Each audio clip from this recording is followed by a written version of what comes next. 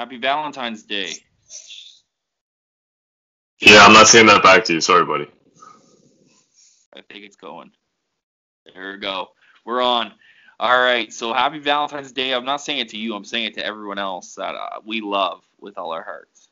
Yeah, you're right. I'm not your Valentine's. Don't get it twisted. But Shout out to the army is your Valentine. the army. Oh, the combat army. Yeah. Shout out to all the happy relationship or people in relationships out there. Happy couples. Shout out to the combat army. There we go. Happy Family Day.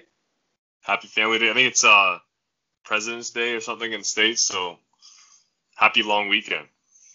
All right. We all get a long weekend. It's good. That's why we got to get this out. There's not much going on for fights. I mean, they're decent main events, but this shouldn't have been a pay-per-view. But let's talk about the Comley fight first. Yeah, okay, so you guys know how excited we were about Joe Smith fighting for his getting a second shot at a world title. Unfortunately, his opponent Vlasov came over from Russia, was doing his quarantine at the MGM, and he came down with a positive test for COVID, so that fight got scrapped, and they elevated Richard Comey, former IBF champion, lightweight champion, versus Jackson Marinez, who should be undefeated. He outboxed Rolly badly last year and got completely robbed. I think he won every round. And it was just a good fight. It was a crossroads fight. Is Comey still world class, or is Marinez going to be the next guy, the dark horse in the division? And I honestly thought Marinez was going to outbox him. But did you catch the highlights? Did you see what happened? I know Comley won in the 6th. I did see the last stoppage. Yeah, man, Comey he didn't care. He got knocked out in his last fight. He just said, short-term memory, I'm still going forward. I'm still going to put the pressure on. He got inside Marinez and because he's the bigger guy, he made the skill differential. He took away the guy's skills. You can't box when somebody's on your chest. Oh, for sure. I don't know. It's the midget division, right? 135. I don't know. Is that a midget division? Okay, no. 125 is when we get to midgets. So we're good. We're good. I didn't know for sure. It's kind of tough. Comey gets a huge knockout. Early contender for boxing knockout of the year. Just flattened the man. I'd like to see him fight Nakatani next. Nakatani's not a big name, but he gave Teofimo Lopez his hardest fight. Harder fight than Lomachenko gave him. And he's coming off of a big win against, I can't remember the man's name, but a Puerto Rican gold medalist in the Olympics. He was a highly touted prospect coming out of the Olympics. So that Nakatani would be a good fight. It'd be a war. But Marinez he's on a 2-fight lose streak, which kind of sucks because he really should only have that one loss. It's going to put him down in the queue, which is unfortunate, but he's still a really good fighter. Yeah, well, he'll win a fight against a can. He'll be back. Yeah, I'd like to see him back on ESPN or Showtime, definitely. For sure. We're going to talk about Bellator signing with Showtime. Yeah, so first of all, we have a special guest that's going to come on and break down the tournament with us. We're not going to announce that yet, but stay tuned. We're working on it. It looks like it's pretty much 99% going to happen. What do you think? Tell me your thoughts first on the Showtime Grand Prix. I'm not really I feel like they should have warmed up Yoel. They shouldn't have started with Yoel Romero versus Anthony Johnson. I thought that was I think they could have made more money business-wise too, and they were likely to win the fights and fight anyway. I don't think they should have started them with each other, but seeing Machida over some other light heavyweights in the division was kind of surprising to me. I don't think he has any business being in there. Neither does Ryan Bader right now. I mean, there should be maybe Ryan Bader, I guess, but he's a heavyweight champion. Now he's going to hold up the division. Right.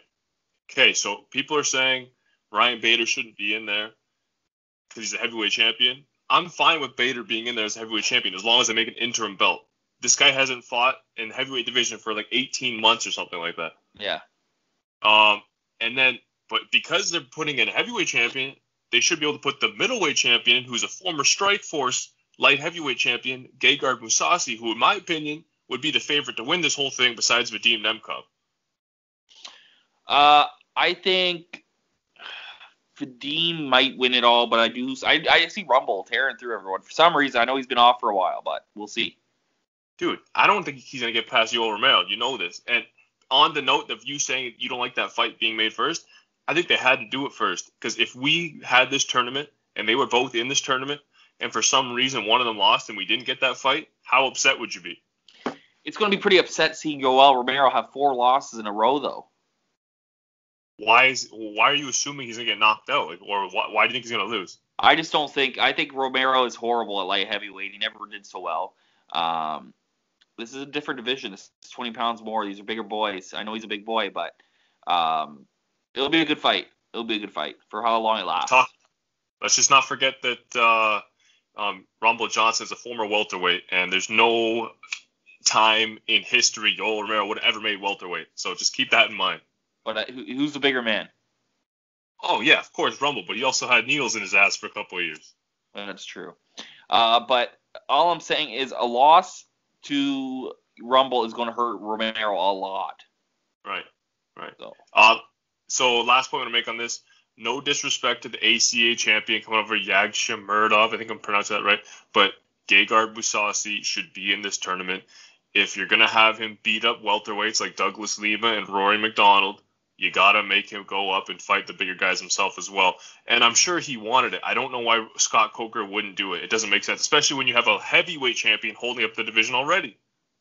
Yes, I guess he didn't want that many divisions on being held, but yeah. So what are your thoughts on Showtime with Bellator? I do like the Friday nights. Yep, I like that. It's good. Kind of spreads out the schedule. We got one championship. It's going to be starting in April on Wednesdays, I believe. Mm-hmm. And then we'll have Bellator on Fridays, UFC boxing on Saturdays mostly. I like that. I think they kind of missed on some of the announcements, like the Juan Archuleta versus Sergio Pettis. They really should have done the Horiguchi fight. I think they should have announced more fights than just the main events. Right. Yeah. I mean, we're almost into March. You got to realize, why is it that all these companies are acting like this is a season? Like, they should have had fights in January. It's never been like this. Like, I want to see fights happen at the beginning of the year. I want to have them scheduled. I don't like the way it was set up. Yeah, so January, February, March. So they missed the first quarter of the year. The first events are in April. They're missing 4 months. Yeah. It's tough. It's especially when you have guys like Douglas Lima that want to fight like 3 or 4 times this year. He said on Morning Combat, they got to get it going. They have to get this shit going. We should have, if they want to do the Showtime announcement, that's fine. But they should have had fights still on DAZN or CBS, whatever they were doing in the meantime, and then moved over to Showtime. Or let their fighters fight somewhere else. Yeah, definitely. So, did you want to start off with post recap of UFC 258? Yeah, we'll do that. Card of the year. Best pay-per-view of all time. I was at work, and I seen Gillian get pulled out. I was pretty upset. That hurt, and I'm just like, this card's just horrible. One of the only fights that we are actually looking forward to. Shout out to the Canadian Gillian Roberts. I don't know. You didn't think she was going to win. I thought she was going to win, so maybe it was a blessing in disguise. She doesn't have to go take that fight. But anyways, we had Ricky Simon. He's on a 2-fight win streak now. 3. 3? Yeah. Oh, he has to double check my knowledge. You're talking to the king of MMA. He beat Ray Borg, and he just beat Brian Keller. Who else? He beat someone before that. I just can't remember exactly. Let's see, guys, who's right. Ray Borg, Gaetano Pirello, and Brian Keller. Yeah, you're right. So when it comes to boxing, talk to this guy. When it comes to MMA, talk to me. All right, we did have a middle fight. We had Ian Heinick who's kind of an overrated middleweight. I mean, he's 3-3 now in the UFC. He kind of got ranked quick for some reason because he had a win over Antonio, who's ranked in the 15 at the time. But the guy is decent, but I don't think he's as big as a win. Like, it's good to see Kelvin Gastelum, who we fought, get a win. I'm glad that happened. Like, the guy needed it bad. But against Ian Heinick is nothing to. I don't know why he was ranked. So Ian was saying this is 2021 is the year he's going to put the division on notice. I don't know, man. What do you do with him now? He was ranked 15th coming into this. He's kind of a win-lose kind of guy. He said this was going to be his year. Honestly, I feel like you could see him just walking away from the sport because at this point, I don't see him ever cracking the top 10. No, like, that's what I mean. He got his ranking without even that hard of work, in my opinion. For being 3-3 and still ranked he hasn't beat anyone too special. But I would like to. I just don't understand how he got the ranking. I'm just happy that Kelvin Gastelum got some wins or is back in the win column, and I would like to see him fight the winner of Kevin Holland versus Derek Brunson. Yeah, was it a dominant win? I didn't catch that fight. Did Kelvin win? It was probably like 29-28. I didn't get to see too much of it. So okay, well, it's good to see Kelvin get a win. Hopefully, he gets another big fight. We'll see what happens, but I still think he should be at welterweight. Anyways, rolling on, we have Macy, the future barber, taking on Alexa Grasso. Macy's the never was in her first fight back since the knee injury against Roxanne Modafferi. It was a close fight. I had it 2-1 for Alexa, but I thought that first round could have gone either way. Really? You're like the only person saying that. I mean, I don't really know what. Like, the second round was definitely Grasso. The third round was definitely Barber. The first round was close. I think they both landed like somewhere around like 15 significant strikes each or something. It was a close round. I mean, were you counting the shadow boxing of? Dude, that was corny, man. That was not a good look. So anyway, Macy Barber's overrated. She needs to go. I don't even think she should be in the UFC right now.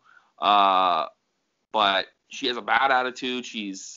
Dana White's still high on her horse about her. He's only 22, and I was thinking in my head, you said, what about Sage Northcutt? You didn't give him time, and he was actually winning fights. Dude, she's way better than Chase Hooper. Way better. Yeah, but Chase Hooper shouldn't be there either. No, but if we're talking about people that shouldn't be there, Macy Barber's fighting like top opponents. Chase Hooper's fighting people that shouldn't even be in the UFC, and he's losing. Well, he's pulling out tricks out of his ass, but like his last fight, he was getting beat up. But this isn't the Chase Hooper show. We're giving him too much respect on the show.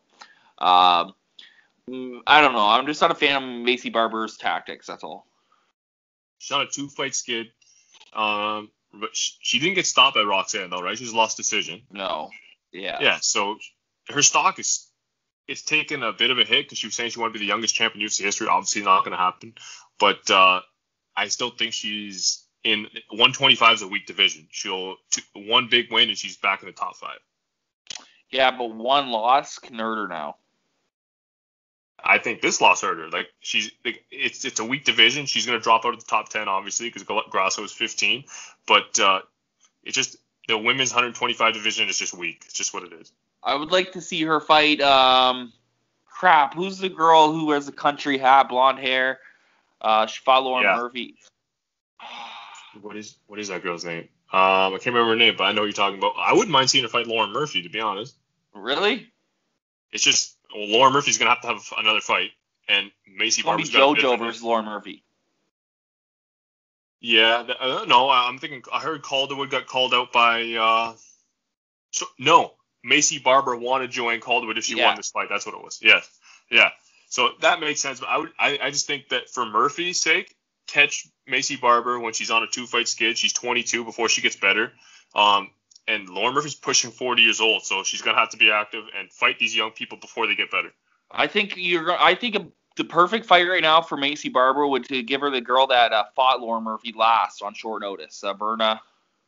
Is she still in the UFC? She got signed like the day before the fight. Yeah, but she's gonna have another fight. Yeah. All right. So rolling on to the main event, Kamaru Usman versus Gilbert Burns. Wow. Did you watch it? Yeah, man. It was a good fight. It was a good fight. Did you think that Usman was going to get stopped? Yeah, I thought he was going to get knocked out, but he did this. So if you guys don't know what we're talking about, the first round, Gilbert Burns came out and dropped him, I think, twice. Mm-hmm. And he was composed, though. The second time he dropped him was serious. He dropped him with a hard right hand, and then Gilbert threw a kick, I believe, lost his step, and ended up on his back. And Usman played it smart. He stood over Gilbert and made him just kind of hold that position until he regained his marbles. And kind of sucked because I thought Gilbert could have finished him if Herb had stood them up. But smart play by Usman. Real smart. Veteran move. It was good to see a champion face adversity for once, though. Yeah. I mean, similar to the Colby fight, Burns was hitting him with the same shots, the double jab right hand with some kicks behind. But Burns' power is different. Burns' power is different than Colby's. Mm-hmm. I don't know. I'd like to see this fight happen again down the road, honestly. No, I don't think so. I think Colby. Sorry, this is the best we're ever going to see Gilbert Burns. I don't know if he's going to get to this level again. Maybe, maybe not. But Usman is just continually getting better. His striking was so much better since the Colby fight in this fight. Oh, for sure. It's a different level, for sure. That's why I didn't think he was going to win. I thought it was going to be pretty much a stand-up fight because I didn't think he's going to try and take down Burns, and I didn't think Burns would be able to take him down, which he wasn't. He missed all 3 attempts. I thought that the difference in technique, I thought Burns was a better striker, but Usman's jab looked nasty, man. Yeah, there's just not many people who could compete with him right now. It looks like we're going to get Jorge Masvidal next. I really want the Colby rematch. I would love the Colby rematch. Well, it looks like we're getting Leon versus Colby. Right. But what about Douglas Lima? I think Douglas Lima is the only guy that's at that level that's a bigger welterweight than Kamaru Usman. Size, yeah, but I don't know. I don't want to talk about Douglas Lima right now because he needs to get on his high horse and go at least defend it on Bellator, get some hype around him again. Yeah. There's he's got actually a tough fight. Apparently, they're gonna put him up against this undefeated guy. Just beat Logan Storley. I can't remember the guy's name, but he's a Russian fighter. Really solid guy. Anyways, we got some fights this weekend. Yeah, rolling on to I don't understand why they keep putting Curtis Blaydes in main events. Like, people just don't like him. I mean, it's because he's a high-ranked guy, man. He's got a good record. And he's friggin' big. He's a heavyweight. Yeah. Hey, Phil Haas is back. I think he opens up the main card. That's solid. Always good to see Phil Haas. Yeah. Alexei Olenek, hopefully he chokes somebody out. There is a fight after that I want to see. Charles Rosa, Derek Minor. No, that's a decent fight though. Caitlin Vieira, Yana Kutskaya. I like that fight. That's it. That's the whole main card. Are you serious? That's the main card. And then you got the main event. All right, this card is a whole next day. I'll go to the prelims. Let me see something if that's where it is. Hold on a sec. What do we got here? Andre Arlovsky, Tom Aspinall. That's the fight. That's the fight. That's the opener of the main. It's on the prelims. It's the main event of the prelims. Wow. Okay, that's the fight I was looking forward to. Anyway, that fight excites me more. Even though Aspinall is probably going to knock him out, I got Aspinall by second round knockout. Yeah, Aspinall, if you guys don't know, trains with Tyson Fury. He's got good hands. He's a bit big, undersized. Huh? He's big. Is he? He's only like 6'2", 6'3". It's not that big. Maybe the last person I seen him fight against, he was bigger. But he's young. He's got that good British boxing background. Arlovsky's going to stand up with him, and I honestly think Arlovsky's going to get knocked out in the second round. Yeah. We've never seen Arlovsky knocked out before. Yeah, it's never happened. With his 19 losses, we've never seen it once. I think 17 of them are by knockout. Something like that. Dude, 30-19. But he's fought everyone. Literally everyone. Isn't he? Can you stop dropping your camera, dude? Holy. Yeah. He's on a win streak right now. Yeah, 2 streak. He's 3 in his last 4. He's on a little resurgence. Tanner Boser and Felipe Lins, who are both like guys who are trying to push as the next guy to just beat Arlovsky. So they might. We never know. I would like Arlovsky to win, but I think Tom wins second round knockout. Oh, 100%. I'm going for Arlovsky all day. But yeah, tough fight for him. He's like 46 years old now or something. Hopefully he gets it done. But yeah, main event. Curtis Blaydes is taking on Derek Lewis. I think outside of the fact Derek Lewis pulling a Hail Mary shot like he did against Volkov, he's just going to get wrestled for 5 rounds. It's going to be boring. It's going to be bad, yeah. Like, I'm just not excited for this fight. I'd like to see Derek Lewis win with a shot. He does have those explosive, like when he gets taken down, he'll like take a gasp of air. It's like he gets some like fire, like he gets like a big fart, and it kind of lifts him off the canvas. You know those moments with Derek Lewis, and he gets up there and he just starts slugging. I'm gonna go on a whim. I'm gonna say Derek Lewis by first round knockout. Really? I'm gonna call it. Even though my brain's telling me not to, I don't want Blaydes to win this fight. I really don't. Blaydes is so chinny. Is he? I think he got knocked out by rocked a lot. Because he got knocked out by Francis twice. He's chinny. He's been rocked quite a bit though. Like he got rocked by Volkov. He got rocked by Mark Hunt pretty bad. Yeah, that's true. But he pulls it out. He stays in there. I guess. I would like to see Derek Lewis win, but I got third round submission. Yeah, I can see that. Okay, and then on the boxing side this weekend, we got Top Rank is doing Miguel Berchelt taking on Oscar Valdez. Two undefeated Mexicans. I think they're fighting at 130 pounds. Should be a very competitive fight. I think Berchelt The dwarf weight. I think Berchelt's a slight favorite, but I'm calling upset. I think Valdez has looked a lot better with his since he's gone over to the Canelo team and training with Eddie Reynoso and the boys. He's good. He can fight on the inside. He's got a decent boxing background. He came from the Olympics. I think Valdez gets it done. I can't make a prediction because I haven't watched the Dwarfs yet, but I'll check it out. Definitely check that one out. It should be on before the main event of Blaydes versus Lewis. And before we go, shout out to Stefan Struve, who just retired today. Did he? Yeah, about an hour ago. Is this like his third time retiring or what? I know. I don't get it. He retires I've seen this guy retire how many times now? Probably 3 times. Yeah. Quick He's shout only out. 32. He's taking too much damage. Way too much. For sure. But but I think that's everything for this today. As a quick shout out to Gina Carano. I think she was. I don't think she should have lost her job for what she did. I'm not going to get into it. It's political. But go look at that situation. Shout out to Gina Carano. We're out.